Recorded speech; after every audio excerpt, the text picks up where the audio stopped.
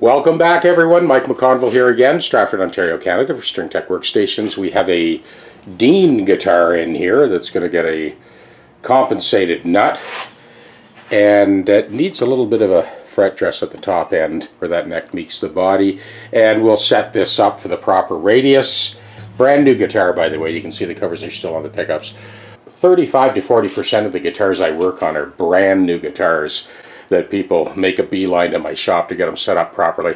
We also have Kevin's Orville Les Paul. This is the second one. You saw the video on the first one. It doesn't need a refret. The other one was a complete refret. This needs a light fret dress, compensated nut, and a setup for 10 to 46 at concert pitch.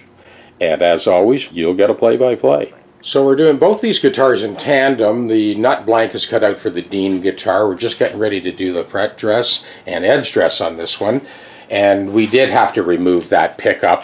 I've got it tucked out of the way in that Ziploc bag so that we can go clean through for that fret dress at the top end. It's funny that they call it a Dean hardtail. It's got a floating tremolo. It should have been a Dean softtail. Anyway, yeah, so once the fret dress and the compensated nut is done, we'll get to that bridge and set up that radius, the height, and then the K value of the springs to get that to balance nice for a nice tremolo action. The truss rod works beautifully on this one, unlike the other one which needed to be refretted because it was going in a back bow. This one works beautifully, but we do have a little bit of discrepancy at that neck to body junction. So you got to understand, the truss rod adjusts the flexible portion of the neck. It does nothing to this neck to body junction. And this is why inevitably over time you need to dress right where that tenon and mortise goes into the body. It's not that it swells up, it just doesn't budge. So we're going to do that fret dress, and also this pickup needed to be taken out of the way. Like that Dean guitar, we put it in that Ziploc bag. We covered the bridge pickup.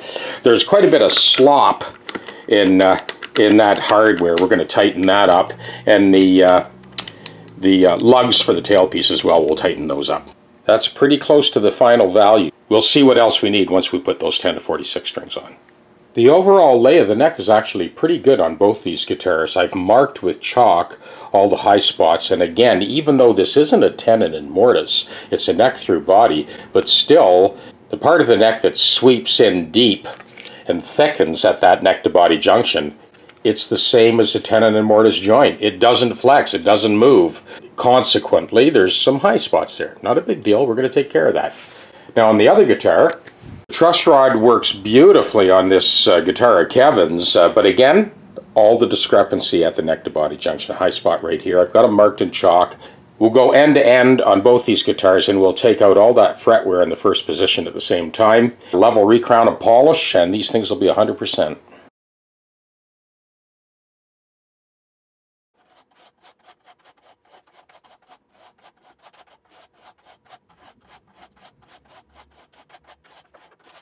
I adjusted that truss rod. We got the neck dead straight. We will get out all this fretware. This will be like better than new when it's done. You don't finish the job with the crowning file, but you take those square edges off that are left by the leveling file. Okay, same deal for the Dean guitar. Let's do that one next. Get those high spots first. No computers or CNC machines, just the TechDeck and a good single cut mill file. Been doing this for years. Correcting many times with the CNC machine misses. And that's pretty well it for the leveling. Okay, we're ready for the crowning file. Pull that squareness off. Still got a ways to go on this guitar yet. It was never set up properly. I mean, it's a beautiful looking guitar, but it doesn't do you much good if you can't play it. Okay, we're just finishing up this edge dress. And this is common actually with new guitars. So essentially what it is the guitar is made of wood. As the wood seasons and it shrinks a little bit, well, the frets don't shrink, the wood does. So that's why you end up getting those sharp edges. That side's taken care of. We'll go to the next side. Now since I'm right-handed, I reach over the guitar to get that other side. And once again, you can hear that file grab.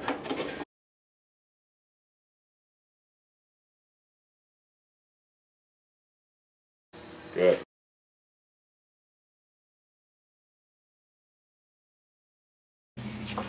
There we go, much better.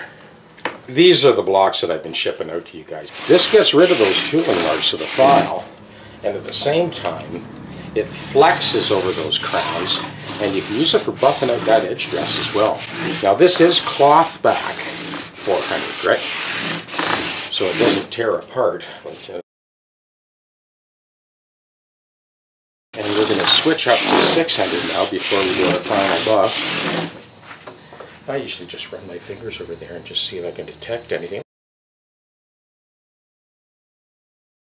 Okay, now we've got our 600 grit, and this is going to give us a much nicer finish.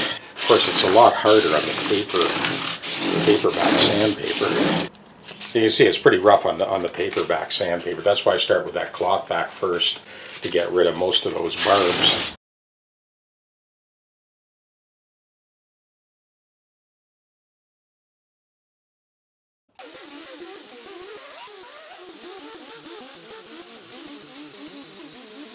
Get rid of those tooling marks in the file first. The edges on this one are pretty good. I didn't have to run the mill file over the edges. I'm just kind of smoothing them a little bit. And then we'll step this up to 600. This 400 is pretty well taking care of all of the wear marks in those first few frets. There's 600.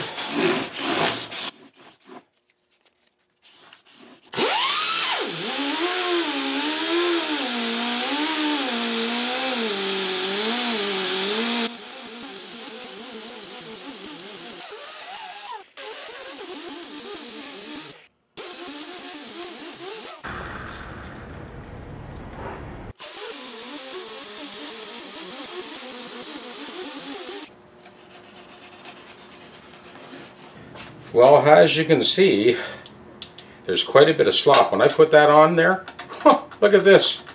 You hit that with your hand, you'll throw the intonation out. So we're going to take care of all this slop. We'll wrap those threads, tighten that up, tighten those tolerances up. You know, overall, I actually prefer these bridges to the Gibson bridges. There we go. Okay, that's kind of firmed it up. Still able to adjust it instead of this. Look at this. Good. Yeah, that's good and snug. Okay, that's much better. Good, that's good and firm. A little bit of a different story on this one.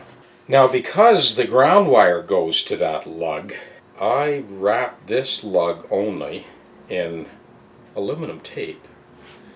And that'll kind of snug it up, and it's not going to disrupt the grounding qualities of that lug that's closest to the cavity.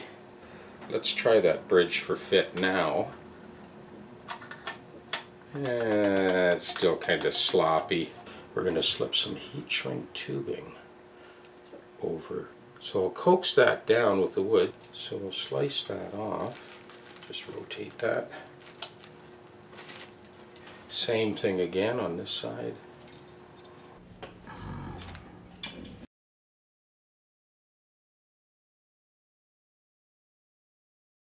Okay, let's see what we got now.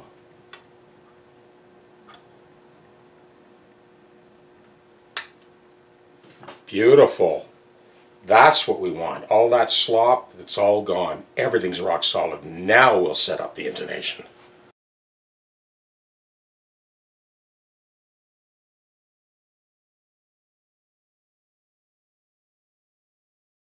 Now that we've tightened up all that hardware, look at the press fit on this. That's way tighter than any Gibson I've seen lately. Well, this is the wrap-up for the 10-46 at concert pitch. This is the Orville, the second Orville actually, that Kevin dropped off. And of course the frets are level dress, crowned and polished. This thing is slick as butter to play. And the bridge is intonated. Those saddles weren't even close. Everything's rock solid, nothing moves. It's not just that it's perfectly in tune end to end, every note, every chord, every fret, but it'll stay that way too. I'll pull it out in the studio inside and plug it in and let you hear it.